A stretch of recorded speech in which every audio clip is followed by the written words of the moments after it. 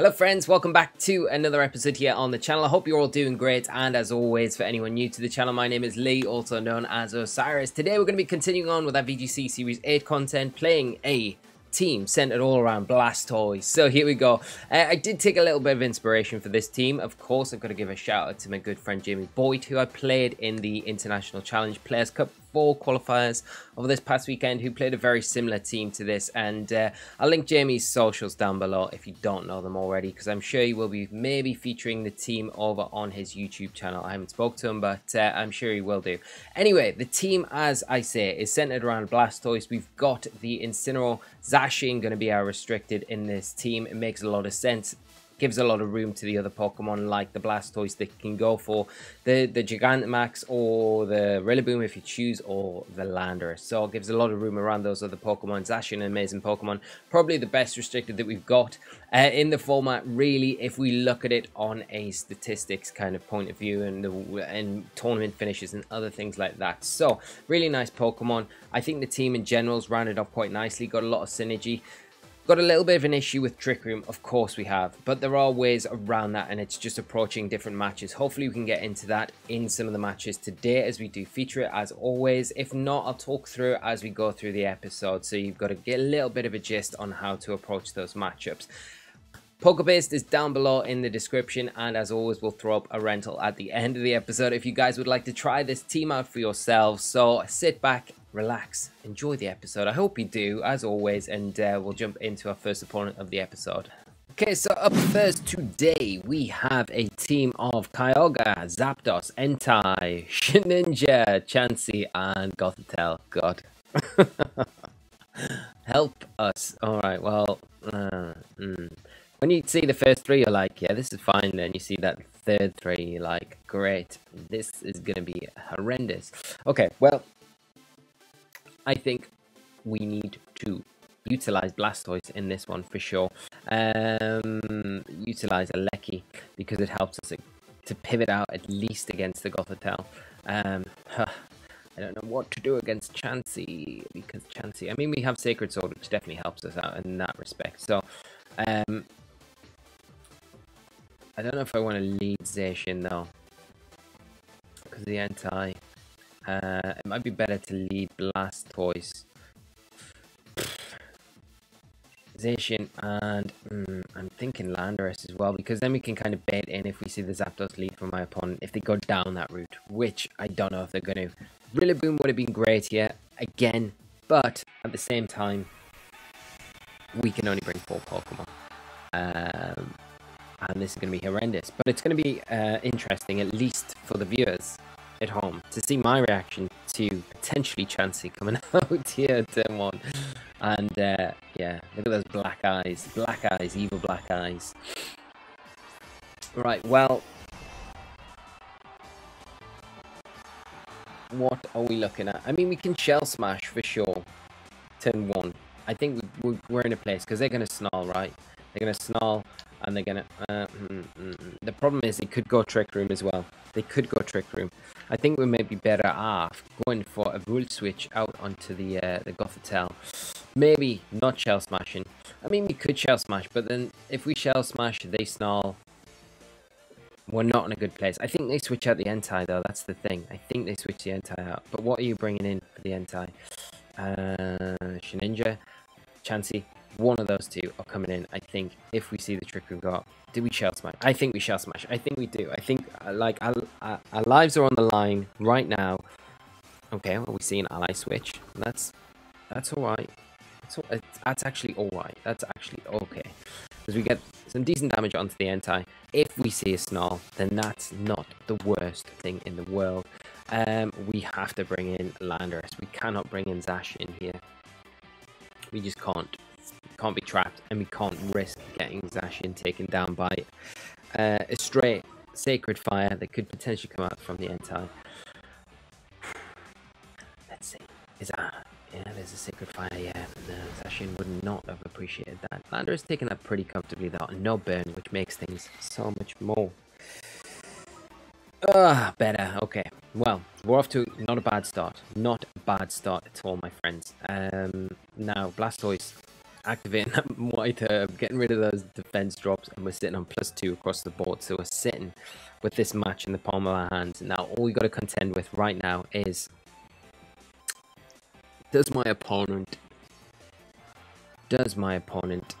ally switch here?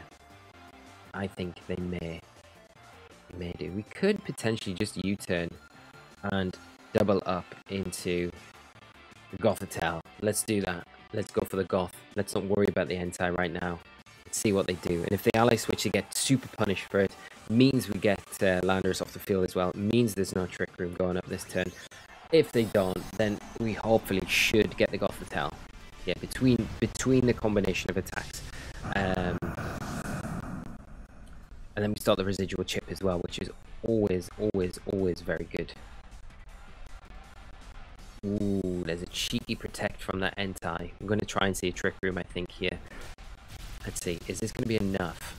+2, it should do an absolute chunk. It depends if it's buried or not. If we don't proc a berry, we've got it. No berry, and the U-turn going to be enough. There we go. Alright, this is how we deal with this sort of stuff. Okay. Right. Sitting in a nice spot now. Got rid of the annoyance of the Gothitelle. U-turn on Landorus is very underrated, I think, as well. Especially in these sort of situations. So we'll get Regieleki in. And we're sitting in a pretty nice spot now, to be honest. And the residual damage coming onto the Entei will go down to another Volt Switch if we want to go down that route. But I'd imagine something like the Chansey will probably pop, rear its head up. Yeah, rear its ugly head up. I do like Chansey. It's not ugly. It's just a pain to deal with. We'll Volt Switch because we need ZACIAN onto the field as soon as possible. And we'll go for a Cannonade into the Blissey. Try and get some damage onto it. Because it is going to start minimizing. I am 100% sure of that. Yeah, and if we can force a Sheild, if it is in the back, if we can force a Sheild onto the field as well, that would be very useful because the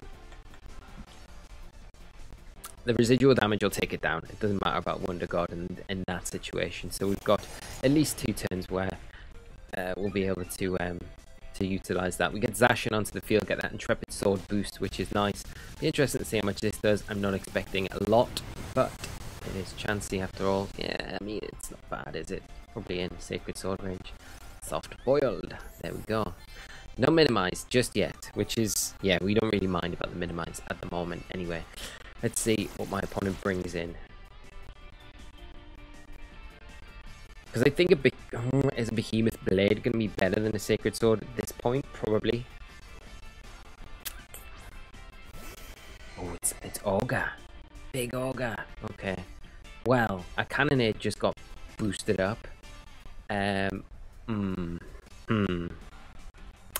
don't think the Chansey got Protect, and then Regieleki just wins this game for us, to be honest. So I think we're better off just doubling into Chansey. I don't, like, there's no way it's got Protect. No way. If Chansey pulls out Protect, I'm going to be like, oh my god. I don't think it has room for it, though, because you need Soft Boil, you need Minimize, you need probably something like Toxic or something else. I don't know. One of those other annoying moves that he uses. And then Seismic Toss. Does it still get Toxic? I have no idea. Anyway, let's see how much this does in the rain. +2. Boosted. Boost. Right. Hopefully, ZACIAN. Come on, ZACIAN. You're going to be like the best restricted. Come on. You can prove that you can do this. Yes. Okay. Chansey gone. That Kyogre is not even going to be a problem anymore. It's fine. Max Lightning. That could be a little bit of an issue, but we should take it. Yeah. Okay, that's fine. ZACIAN lives to see another day because we'll be able to sub the next turn. And that was a crit. Okay. That's a little bit unfortunate. But still, not the end of the world. Because the Rain Dish will come in a little bit handy there, I guess. But we just need to stall out. Well, we don't need to stall out. We just need to try and get Regieleki onto the field for free. Especially with the Electric Train going up now. I mean, it's kind of done for my opponent already. We'll get some Latch Stitch damage off with a Scald into the Kyogre. A burn would be obviously a bonus. But we'll protect old ZACIAN here. Doing nothing to this massive whale. As we get to the sub up, I think after ZACIAN here, maybe? Probably the more threatening thing, but no, they continually just want to target down the Blastoise. So we get a free sub, and we are going to get Regieleki onto the field. And we got the Sash as well, so we're kind of in a nice spot to close this one up. Always hate these sort of games, you know, when you go up against the Gothitelle Chansey. It's not normally Gothitelle Chansey though, is it? I don't know. I've never played too many of them. We'll go for the Behemoth because it's a bit more powerful, I think. I need to move my head out of the way. We've got Electro Web, Thunderbolt. I should probably be a little more to the side of my camera. Should just be there, and then I'll be able to see the moves. Thunderbolt coming in, doing some nice damage, getting a crit. Oh, so that's pretty fortunate for us. For sure, but I think because they revert the next turn, it didn't really matter too much. We're going to get this double up here. Yeah, and I mean, yeah, we would have got it the next turn, even if we didn't get the crit, so it doesn't really matter. Not that I need to justify it against this sort of team. Anyway, good game to my opponent. Pleased we got the W going into this first one with the Blastoise team. Very nice, and obviously I'm sure a lot of you will appreciate going up against a team like that and coming out on the better side of it, because a lot of the time they're not the most fun teams to play against. Blastoise doing some work there for us, kicking some butt. So really nice, good game to my opponent as always, and we'll jump into the next game of the episode. Okay, up next we have an Amoonguss Grimmsnarl, Shadow Rider Calyrex, Venusaur, Torkoal, and Thundurus Incarnate. So, nice build again. It's strange not to see in DD support here, the redirection with the Calyrex, but I guess with the screen support, you kind of really don't necessarily need it. And you've got redirection with the Amoonguss anyway, which helps out. Double Grass here, though, and the Sun make it difficult for Blastoise to perform for sure. But something like ZACIAN has a good time without the Torkoal on the field. Venusaur's a little bit of a problem as well as the Calyrex, actually, so we're going to listing them off there, but we do have ways to get around it, you know. Incineroar going to be nice here, got to be careful around the Thundurus though, of course, because we don't want to proc the old Defiant ability just without any necessary meaning. I like Landorus in this match as well, you know. I like Landorus and I like Incineroar, but Incineroar is probably the better one to kind of go with initially. I think we'll go ZACIAN, Incineroar, and do we bring Blastoise to this one, or do we bring Lando? I feel like I want to bring Blastoise to every game because it's just such a good Pokemon. The residual damage is insanely good, but I don't know if it's really the right call here. I feel like Lando's just a better call in general. Like, Blastoise isn't really doing anything. I mean, you can get decent-ish damage onto the Torkoal, but most of the time when that's going to be on the field, the Sun's going to be up, so we're not going to be hitting as hard. Residual damage, it will help, of course, but we've got to be, I think, a bit more direct against these sort of Pokemon than passive, and we can't really play the slow game because they're so offensive, you know. But we are seeing Grimmsnarl and Thundurus come out from my opponent, so not bad from us. We're going to see a Reflect from my opponent, turn 1. We could max Regieleki, to be honest here, you know. Max Regieleki isn't a bad option. I honestly don't think it's a bad option at all. Where we could go for the Max Lightning into Thundurus, and we could go for a Behemoth Blade as well. We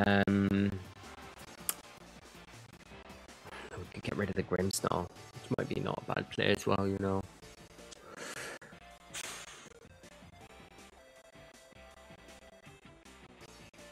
Or we could sub and go for it the next turn.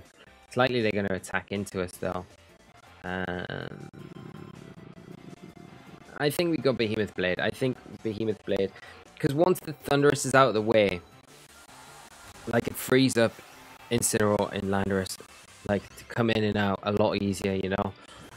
So primarily once we get rid of the Defiant Abuser in Thundurus, things should get a bit easier for us. I'm thinking that we're going to see a Reflect here, but we could see a Light Screen. Either way, we kind of get a payoff from our big attacks. So, yeah, it makes sense. We're probably going to see an Airstream. I imagine that's the first thing on my opponent's kind of radar here. Let's hope it's not one of these eject buttons. Grimmsnarls. They don't want to lose Regieleki too early. Okay, it's a light screen. That's kind of fine. Are they Assault Vest then? It makes me think that they may not be.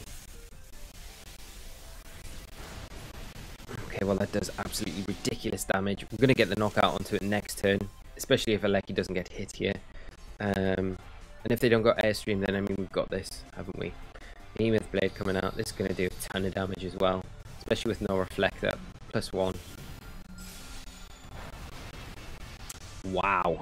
Wow, this is why this is why ZACIAN's so good, you know. And just turn 1, got rid of the Thunderous. It's not Assault Vest. We can confirm, I can definitely confirm that it's not Assault Vest. Would have taken way less damage. We're not like Magnet, we're Sash. Okay, Calyrex coming in. We got the Electric Terrain up. They've got a Reflect up. I think we take an attack. We take an attack from Calyrex with both, to be honest. We could just play it safe though and bring something like Incineroar onto the field now. It's going to eat up those attacks way easier. They can't max. I think the big worry here would be like Scary Face potentially coming out from Grimmsnarl into Regieleki. I mean, we move second, but like if they haven't got that, then the Calyrex is going down in 2 hits for sure. Because we've got the Sash. You know, they've got to double into us this turn to guarantee to get rid of us. But you know, we're going to get a lot of damage off in return for that. So, yeah, I really do think Regieleki is like one of those really underrated Pokemon that, like for maxing especially. I know it's not underrated, but it is a very underrated Pokemon in regards to how well it can perform when it does max. It's just so oppressive, you know. Fake Tears coming out, which is interesting. So that means there's probably no Scary Face from the good old Grimmsnarl. We can just max Lightning and just protect everything on the field. Just go for a Fake Out into the Grimmsnarl here. Just prevent it from being able to attack. Remove the Calyrex. Probably does go Protect here. No? No. I think my opponent's just kind of coming to the conclusion that it's going to be very quick. And Regieleki doing so much work, and this is what I mean about like Regieleki in sometimes in some situations where it's just so overpowering because you haven't got the speed control out in the field, kind of manipulating your bone position to get to a point where you can get speed control. You might end up losing too many Pokemon in the process, and then it gets very difficult, doesn't it, from that point on. Alright, well, Regieleki done all the work we need. The Amoonguss coming onto the field, that's super fine. We can Volt Switch out into the Grimmsnarl and just go for a Flare Blitz. We're not worried about Spore because of the electric terrain as well. So it played out pretty perfectly here. Amoonguss going for the Trivial Protect, but we'll get ZACIAN onto the field. And then we can go for just a sub. Because they're likely going to go for a Spirit Break, I think, from the Grimmsnarl into ZACIAN.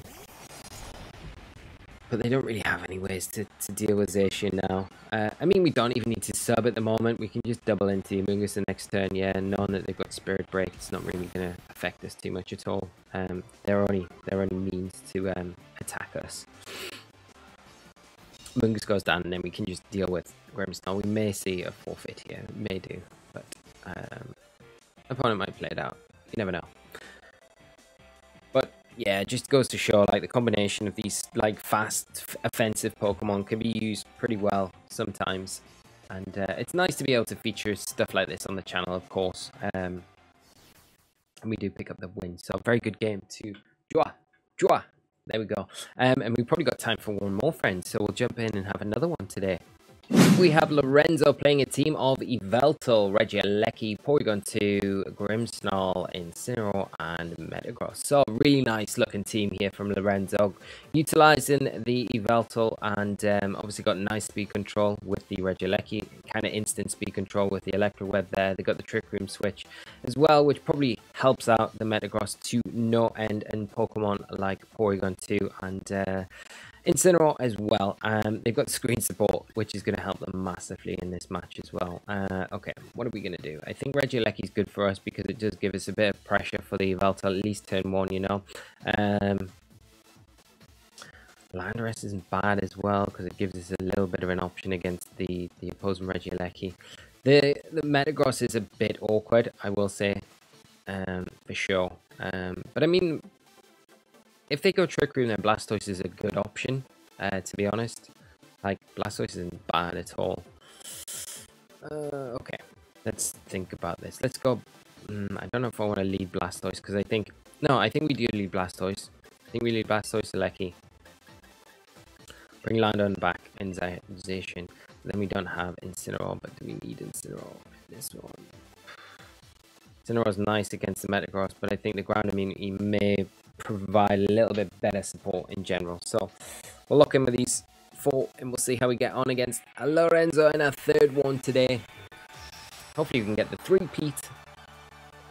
I feel like we've had some good games today, so hopefully this one doesn't let us down and we can get another W. That would be good, but even if we don't, it's no harm. It's always nice to see how a team performs in different scenarios, and I think Yveltal's a really good shout at the minute, you know.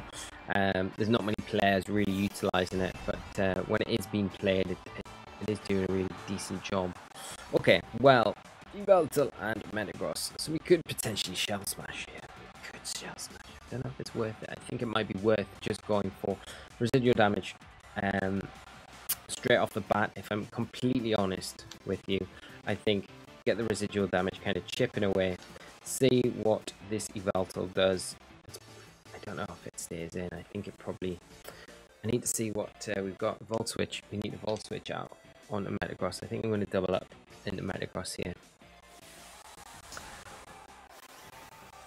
Is Yveltal just going to snarl? It potentially snarls. Where we could have potentially got a Shell Smash off, but I think it may be getting greedy, and against such offensive kind of powerhouse Pokemon, sometimes not always the best method. You know, we've got no way to kind of reduce the attack damage on the Metagross with the clear body, so we can't really cycle Intimidate as freely as we like, but we can make some strides for sure. Like the Volt Switch will do some nice damage, as well as that kind of G-Max Cannonade or whatever it's called. Hydro Cannon, Cannonade. Ooh, Sucker Punch. Ooh, in the Metagross. Oof. Oof. There's so much damage. It's not the Pokemon you want to be Sucker Punching with, to be honest.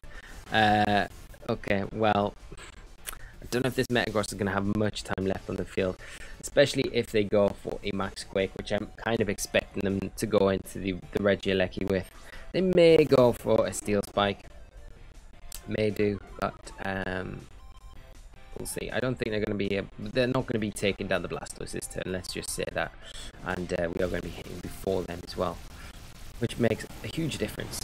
I don't think this takes it down. Oh, it's so close. It's so close. It's gone though. It is gone. We get the crit. Wow, that is fortunate. That is fortunate. It goes for the Max Quake, but it doesn't really make any difference, you know. We get the residual damage on the Yveltal. This is a terrible turn for my opponent. I do feel a little bit bad. The crit makes a big difference there because Metagross would be still sticking around on the field, of course, this next turn. But that is just removed it completely. The Sucker Punch though from the Yveltal onto it, you know, you've got the Dark Aura boost as well with that. When it works, I'm guessing, but you know, you generally don't want to be doing too much damage to your partner in Pokemon when you're activating those weakness policies. You know, you want to kind of mitigate that as best possible. So Regieleki coming onto the field now. I mean, it's difficult for my opponent, really, isn't it? Because we can just Earthquake and just Max Guard, and even if it's sashed, it goes down, and then it just leaves Yveltal for Regieleki to come in and deal with, really, at the end game. Yeah, but I didn't expect the Sucker Punch to come out from the Yveltal, but it definitely made it a little bit easier for me to deal with. Come on. Okay, baiting us in to get rid of this Landorus. It's not a bad play. Not a bad play at all. The Incineroar coming in. What are we gonna see the Yveltal do? Go for a Snarl? Weaken, or just go for like something like a Dark Pulse or something.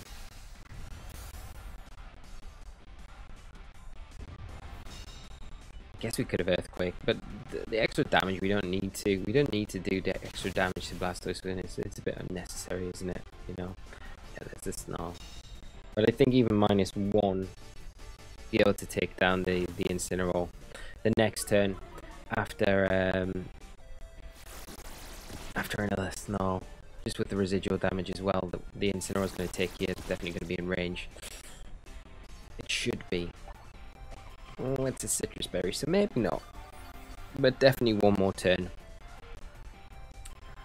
The G-Max Cannonade. Is it G-Max Cannonade? Cannonade. That's it. Okay, we'll click into that. I think we just bring in ZACIAN here, you know. I don't really fear anything from the Incineroar at this point. Snarl's not really going to affect ZACIAN. I doubt the Yveltal's got a way to hit ZACIAN for very good damage. And then we've only got the Regieleki to kind of deal with at the end, which comes in and will take one turn. If we can get rid of the Incineroar here, we'll take one turn of the G-Max Cannonade residual water damage, the Whirlpool damage that comes out. So yeah, I mean, we get fortunate for sure. Turn 1 with the Metagross. It would have been a different game. It would have been a more difficult game without being able to remove the Metagross like we did. We did call the max move though, you know.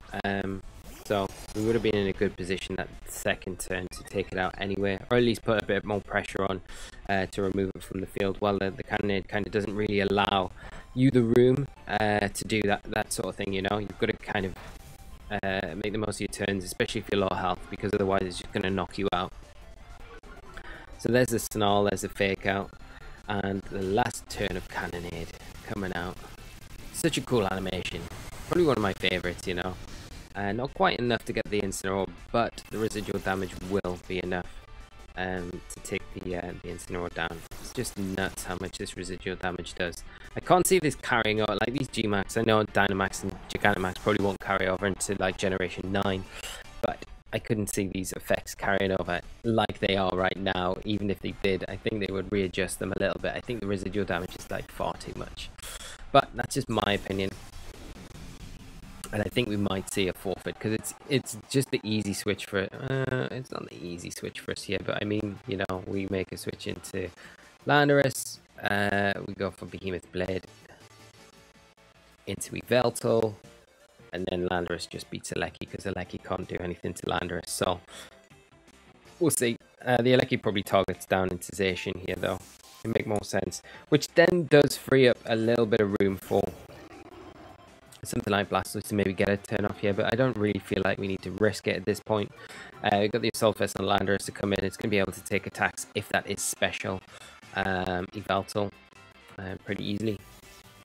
And ZACIAN not going to worry about the Electro Web or any dog type attacks coming out anyway, so it'll be alright. Top foul play. Yeah. Ooh, that still stings, right? That still does a lot of damage, especially when we're on +1, you know.